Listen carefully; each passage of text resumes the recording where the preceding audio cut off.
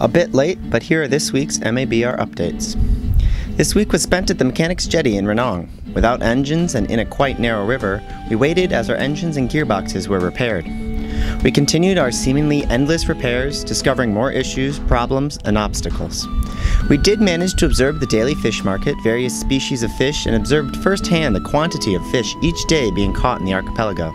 Though we thought our fish market was big, each jetty along that river had one of similar or larger size. It was an eye-opening experience to see the sheer amount of fish changing hands every day, non-stop, all different sizes, species, and all from the Magui archipelago. By the end of the week, we had an eventful day, with both engines returned and lowered into the boat. It was a busy time, moving the boat between all the other boats and installing the engines. However, as it always seems, more issues immediately arose.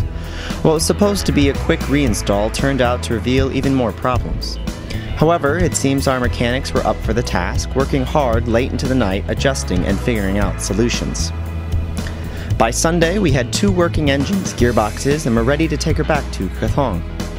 Though we were only in Ranong for 1 week, the boat became famous among the neighboring fishermen and we got a royal send-off.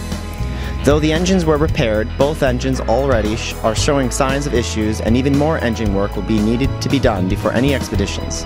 Yet another setback to any small victory. It seems like every positive ends with another problem or issue. We fix one problem and 3 more will show up.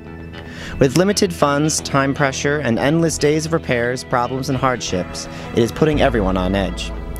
We will continue to do our best to keep pushing forward MABR's mission, preserving and protecting the Magui archipelago.